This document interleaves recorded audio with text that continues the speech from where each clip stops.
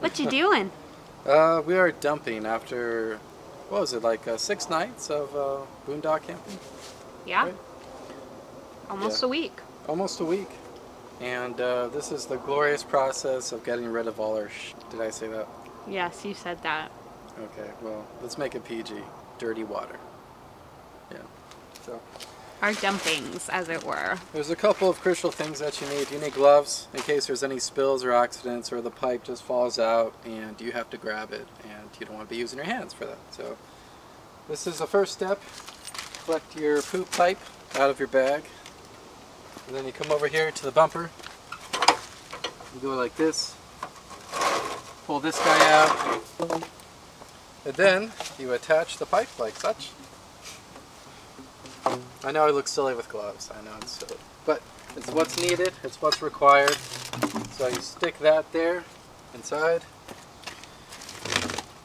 extend this, and for the sake of not showing you what's actually coming out of the tank, I'm not going to use our clear attachment so you don't have to see anything. So then we open the regular valve like this, slide that on, clamp it in place, and then we open our black water valve, which is over here.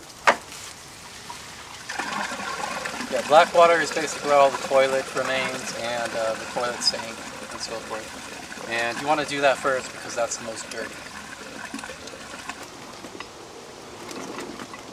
So that's pretty much complete. Now that that's finished, we're going to close the black water tank, and now we're going to open the gray water tank, which is where all our sink stuff comes from. It's mostly like food remains, soapy water. It's not as disgusting as the other one. So the reason why we do the second is to flush out the pipe from all the grimy stuff that could have come out of the black water tank. So. It's really not as bad as you think. You just hope that everything is, you know, going to plan. Do you want to tell the story that our friend Tony told us of when he had to dump once? That's probably like the worst case scenario you'd ever have. Right. So our friend Tony said that he went to go dump at, I think it was a dump station, and he turned on the black water valve and the tank was full. So it basically just started coming up out of the ground. And he was so disgusted by it. He said he just disconnected the pipe and left it. Like he didn't even take the pipe with him because it was just covered in grossness. So, pretty awful. I haven't had that problem. There was one circumstance where I opened the black water valve after I turned my back to that there, and the cone actually popped out of the hole. So I had to grab it quickly and put it back in its place. So there's a little bit of spillage, but there is fresh water here to rinse down any whoopsies that you might have. Yeah. So, yeah.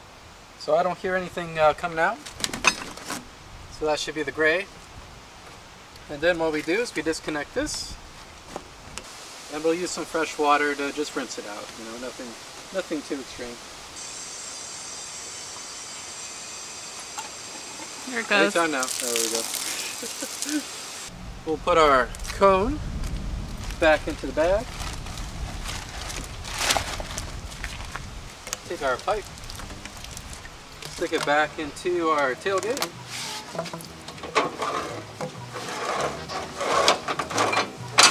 Close it off, take the gloves off, and then put the gloves back in the bag.